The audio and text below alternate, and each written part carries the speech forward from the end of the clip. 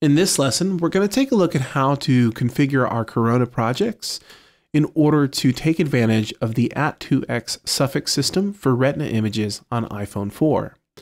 We'll take a look at the config.lua file. And here I've added some lines within the content portion of the file. These lines are image suffix equals, open and close curly braces, square brackets with the string @2x equals 2. In a moment, we'll take a look at the constructor new image rect that allows us to create images that can take advantage of this image suffix portion of the config.lua file, which is essentially a portion that defines image scaling according to the suffix. So we'll close this. And now take a look in the folder, images. There's the dot from our previous movie, and here's the dot twice as large with the @2x suffix.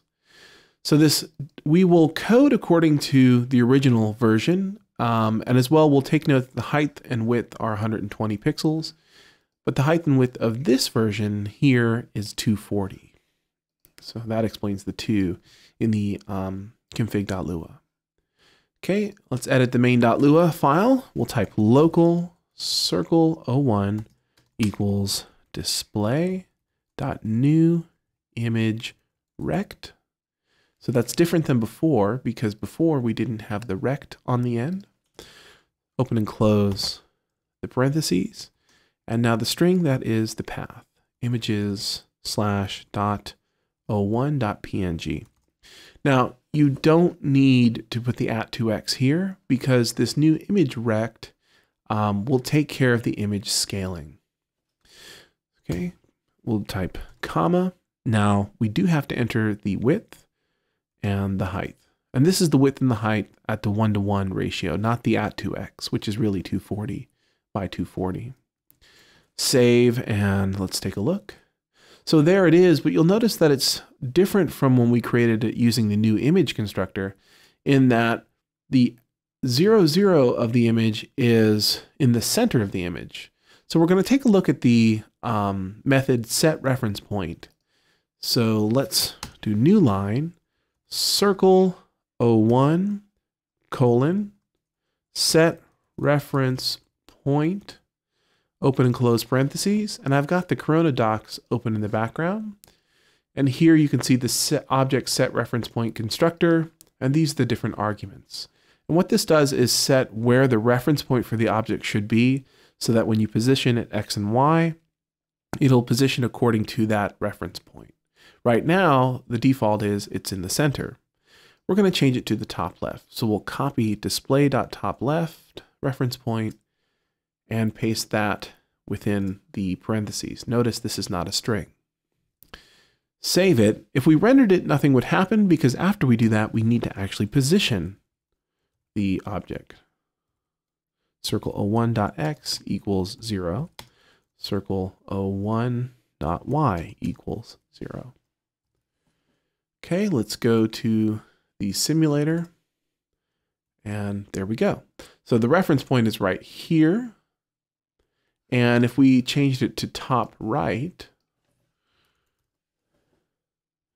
and re-rendered it, we don't see the image, but actually it's here off screen because now the image has a top right reference point at 0,0. Okay, let's set it back to top left. And we're going to look at the content width and content height properties of Corona.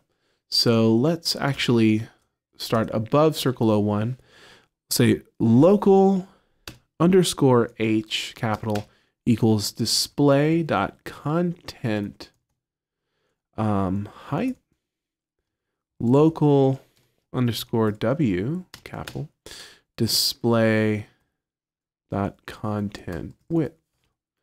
So this particular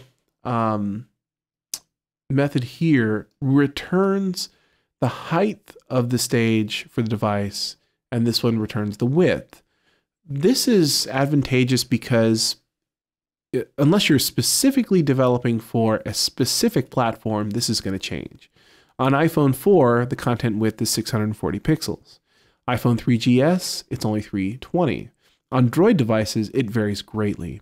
So we'll use this particular property because it'll allow us flexible positioning according to the device that we're using. Thankfully, when using iOS devices, you're really just looking at twice as wide or twice as tall, so it's not as funky to deal with. So here's what we'll do. We'll set this to bottom left reference point, and we'll set the Y equal to display.content height. Okay, let's see what happens. There it is. The height of this stage is 960 pixels, and that's really what the H represents. But if we were on an iPhone 3G, it would only be 480 pixels, but still it would be displayed at the bottom, which is really nice. This also gives us the way to easily center content in the middle of the screen. We'll just put center reference point. I believe that's what it is. Yep. And now the way you center something on the screen is on the X, you take the horizontal. So that's the content width divided by 2. And on the Y, you take the content height divided by 2. Well, it looks like I messed up here. Save it, and let's take a look. So now the button is perfectly centered, and this gives you a way to perfectly center items in any display groups too. You take the width of the group divided by 2, that gives you its center, and the height, the same thing.